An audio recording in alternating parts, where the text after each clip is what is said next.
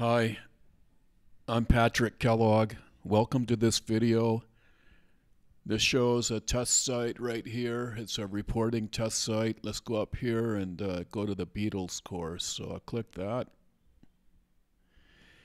And then I get this Beatles course. Looks like I'm 50% complete. So let me do something real quick. I'm going to edit my profile in a new tab like so. Go over here.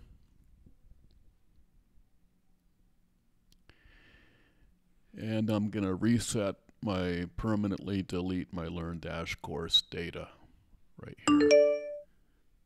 Okay, so I'll click this.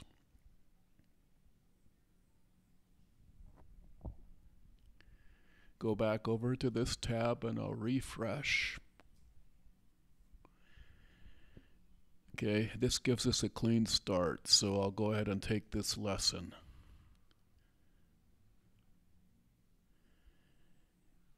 I'll mark this complete, the lesson. There's nothing in it. It's just a placeholder. And then I'll start the expand all, and then I'll start the topic. And this is the topic. It's a placeholder. I'll start the quiz. Okay, so here I get all of these custom fields that I put into the quiz in LearnDash. What was the name, the make of Paul's bass guitar? Hofner. In what city was the Beatles' last concert? I'll say San Francisco. Their actual last paid concert. Which famous artist appeared in the Beatles film It's a Hard Day's Night? I'll choose Phil Collins.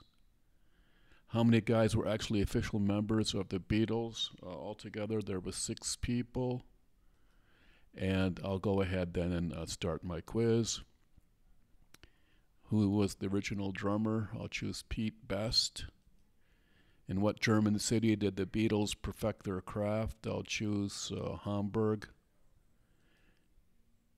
And then which Beatles song is a #1? Okay, this is a test. #1 on the download on the App Store. I'll choose Here Comes the Sun. But I think this is not functional. This is some stuff I'm doing, development work. So I'm sure this one will not be correct because I don't have that hooked in right now.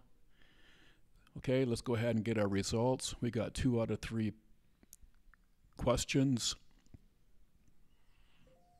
And then if I go to my email, let me do that here. One moment, please.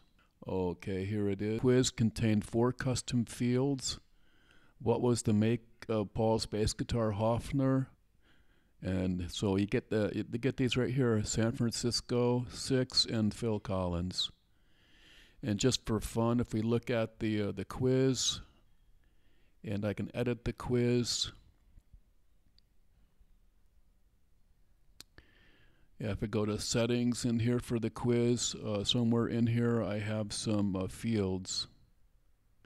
Here they are. So these are the fields. So this confirms you can get at them. I have to admit it's fairly difficult. In most cases there's a function that you could use to get at it, but I didn't see one, so I wrote my own. So anyway, thanks for watching this video. Good night.